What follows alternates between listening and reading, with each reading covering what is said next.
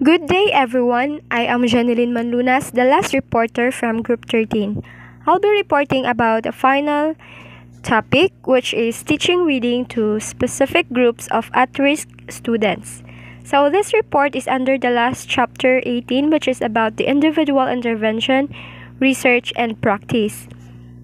In the previous lesson of this chapter dealt with the idea that some students have individual struggles in the mainstream classrooms who needs additional literacy assistance, and as well as the different strategies that the trained teachers, volunteers, or peers must do to respond to the needs of those struggling students in reading, such as one-on-one tutoring, use of peer or cross-age tutors, and also components of successful intervention programs were also outlined under the chapter. And now finally, we are moving on to the last topic of this chapter, wherein I'll discuss about teaching reading to students who may be at risk of reading difficulties because of cultural differences, like children whose first language is not English on school entry or who do not belong to the dominant culture serviced by the school system. So I'll try to subdivide the idea accordingly and tackle this one by one. So my report will try to cover these three main points. So first, difficulties caused of cultural differences and group of children who may be at risk of difficulties in reading because they are from the non-dominant indigenous culture. And the third is that group of children who are small but seemingly intractable. So the first one here, we have group of students who are at risk on reading difficulties because of cultural differences. So when we say cultural differences, this includes the language. So children whose first language is not English are at risk of reading difficulties. According to Snow et al. 1998, children from a non-English background should not be taught to read in English until they have achieved a certain level of proficiency in speaking the English language. This is because proficiency in spoken English not only enables children to support subsequent learning about the alphabetic principle through an understanding of the sublexical structure of spoken English words, but also allows them to understand the language and content of the material they are reading. Proficiency in spoken English helps children to support subsequent learning about alphabetic principle through understanding sublexical structure of spoken English words. So when we say sublexical structure of the spoken word, sublexical means or refers to constituent parts of a word. So just like for example, when the children is proficient in speaking even the simple English language like banana, mango, good morning. So the sublexical structure of those words will be familiar with them and help them learning about alphabetic principle that eventually would enable them to learn how to read as well and be able to understand the language and content of the material they are reading.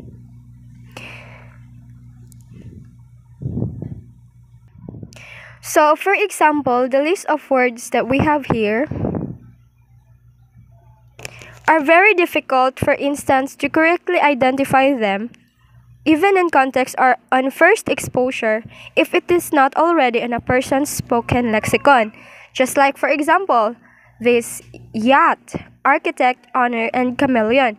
So, these words, whether a person first encounter this upon first exposure, might read this as yacht, architect, honor, or chameleon, and or in whichever ways they would read them, because these words are not on person's lexicon.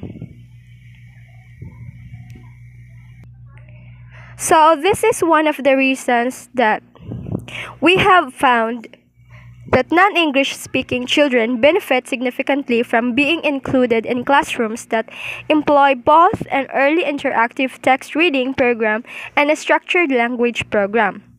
If, however, these children arrive at a school where reading is also taught in their native tongue, they can be taught reading immediately in their first language while acquiring oral proficiency in English at the same time. So if these children have already undergone interactive text reading program in the school, like reading aloud a selected text to the whole class, occasionally and selectively posing for conversation, and also includes a structured language program like synthetic and analytic instruction and different approaches like teaching phonological awareness, sound symbol association, and the like.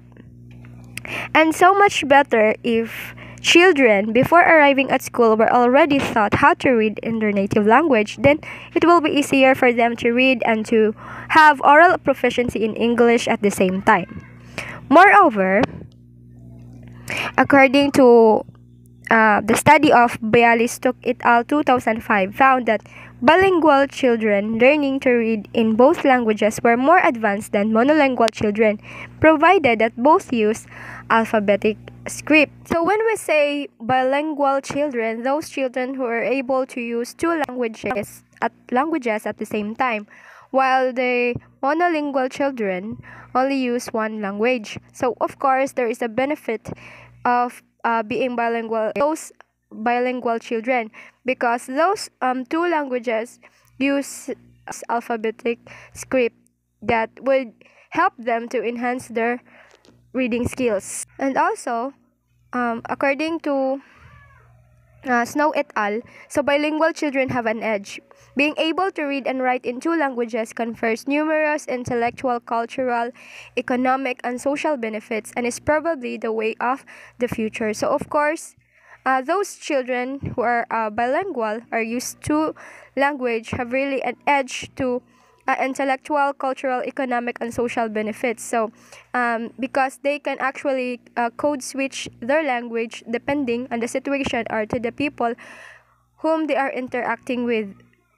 So they can understand others' language and would not have difficulty in socializing other people. And next is, now let us move on to the second main idea, that children who also be at risk of difficulty in reading because they may come from non-dominant indigenous culture. So children from the non-dominant indigenous culture may also be at risk of literacy difficulties if not have been exposed to phonological activities which foster effective literacy development.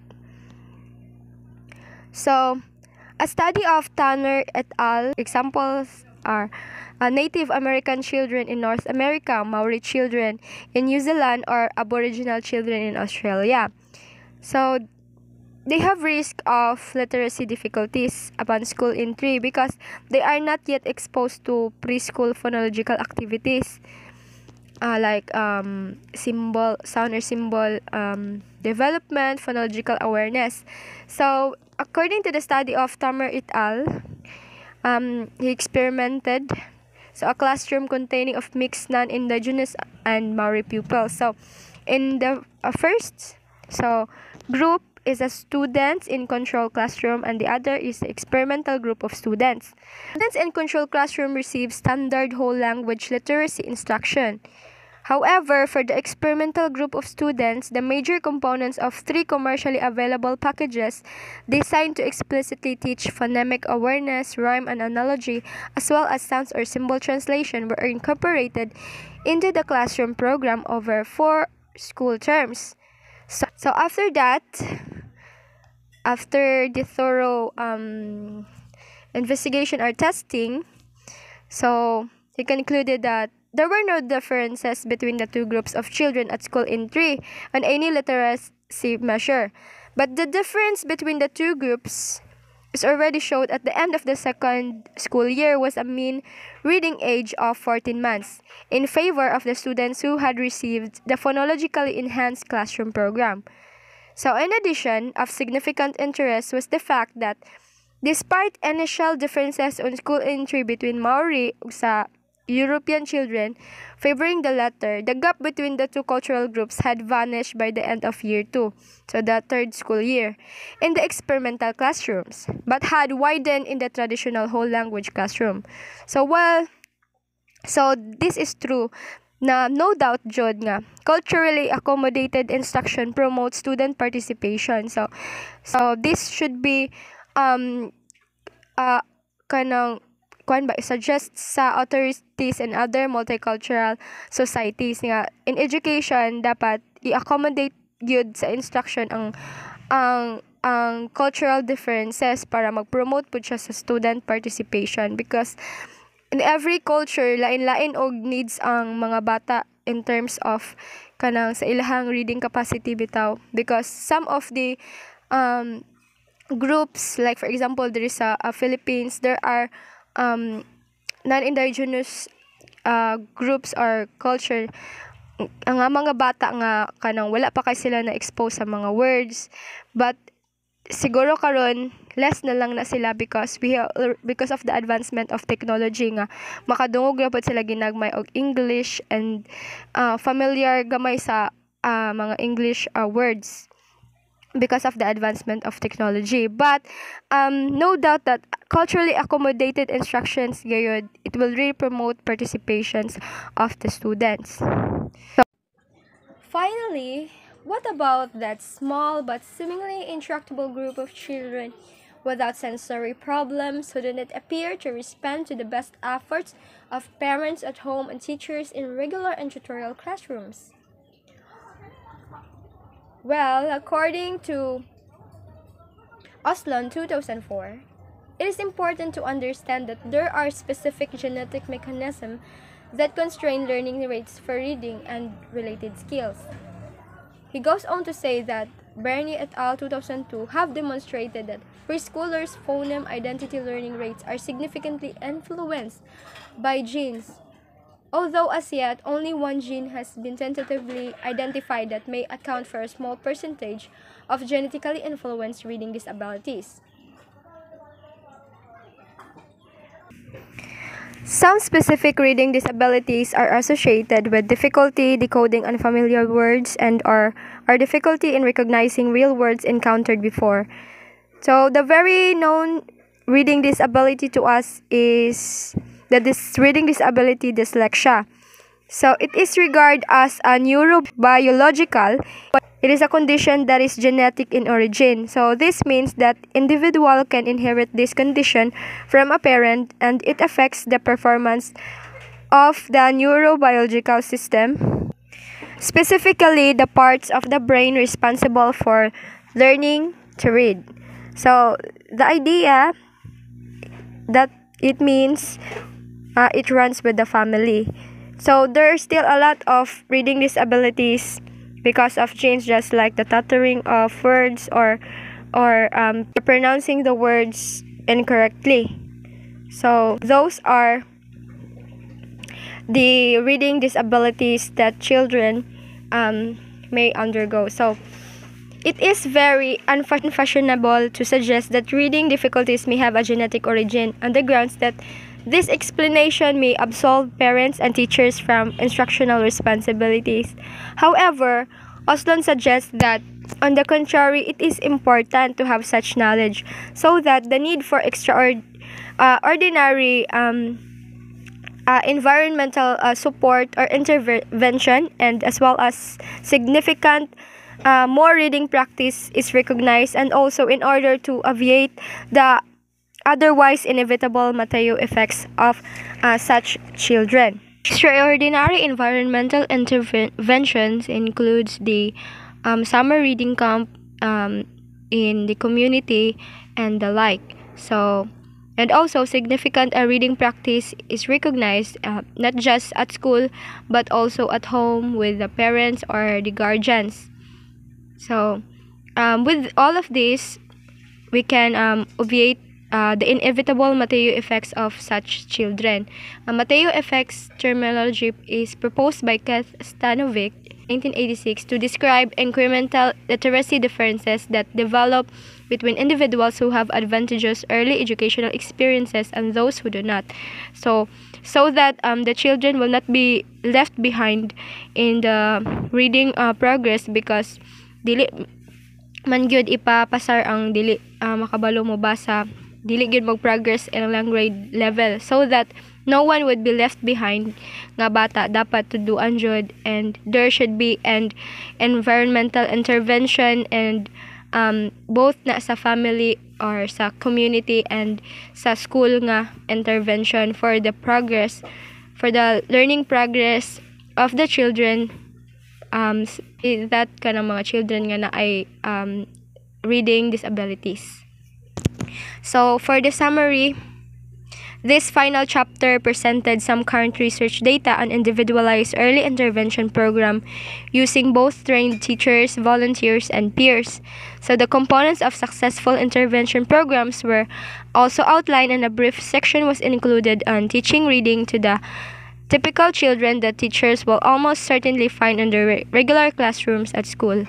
So this review of research and practice relevant to individual intervention for atypical students in regular classroom completed the literacy instructional program during the first 3 critical years of school.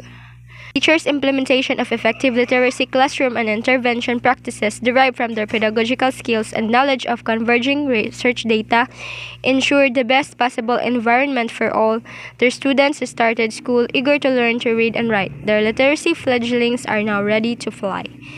So, that's all about my report. Thank you so much for listening. Once again, I am Jenelyn Manlunas, and God bless us all.